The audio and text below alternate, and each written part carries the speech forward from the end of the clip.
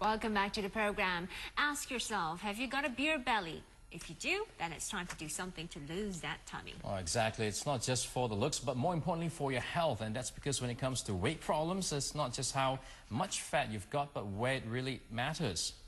And people with visceral fat, also known as organ fat, are much more likely to develop health problems than those with normal body fat. That's right. And to tell us more about killer fat, we have Dr. Alvina Nam, who's in the studio with us this morning. Thank you for joining us. First of all, can you tell us exactly what is this killer fat? Visceral fat. Visceral fat is actually the fat that's found in your abdomen, right inside, packed in between the organs and around the organs like the kidneys, the liver. And they're quite different from the subcutaneous fat that's really beneath your skin. The visceral fat is the one that gives a person the protruding abdomen and gives them the beer belly, and also the body shape like a pear instead of the apple.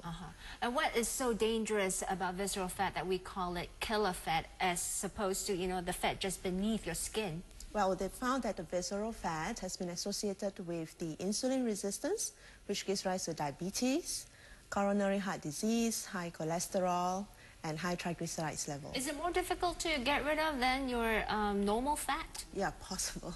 Yes, you probably need to exercise a little bit more. Normally, if you can do a brisk walk 30 minutes a day for 1 week, you probably would reduce it a little bit. But if you do a little bit more than that, you can reduce it a little bit further. Now, are there certain groups of people who are more prone to such problem and the risk involved?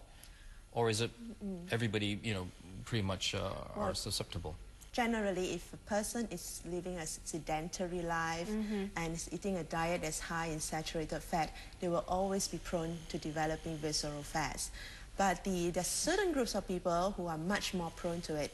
Men, for example, tends to accumulate weight around the abdomen, and women generally do not until they're after their menopause. Then they start to develop fat around the abdomen. Why is that? Is it the hormone levels that comes into play? That's right. Because when they reach a menopause, the female hormones start to reduce. Okay. And when that happens, they tend to adopt almost like a male body shape. So organ fat is very dangerous, something that we should look out for. How do you know how do you know how much fat you have?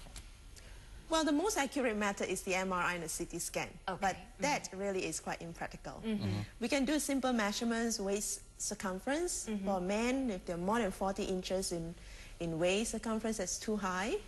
For female, be more than 35, or do a waist-hip ratio. But nowadays, they do have equipment that's a bit more sophisticated. Doctor, we have the exactly. And we're going to do a demo right here, and I'm going to put myself to the test and get on this machine that we have here in the studio. So all I have to do is to stand on the weighing machine. Yes. And what do I do? Well, I would have key in your basic details, like your age and...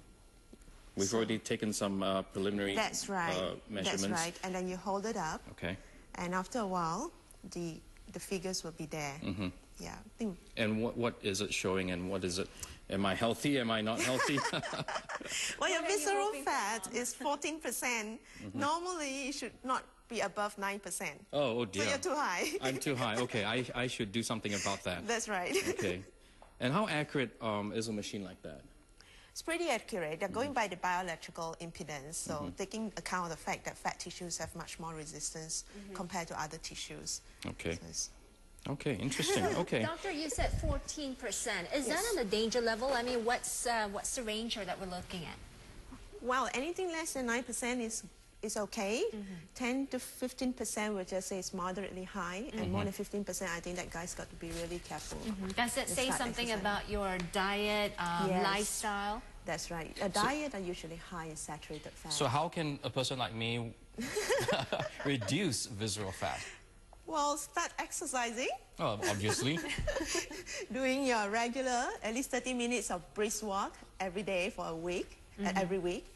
And also the diet, you got to reduce on your hard fats like the butter and the lard. Some people will ask, what about liposuction? A surgical procedure. Liposuction it does remove fat, but it removes subcutaneous fat. Okay, so it doesn't apply to visceral fat. No.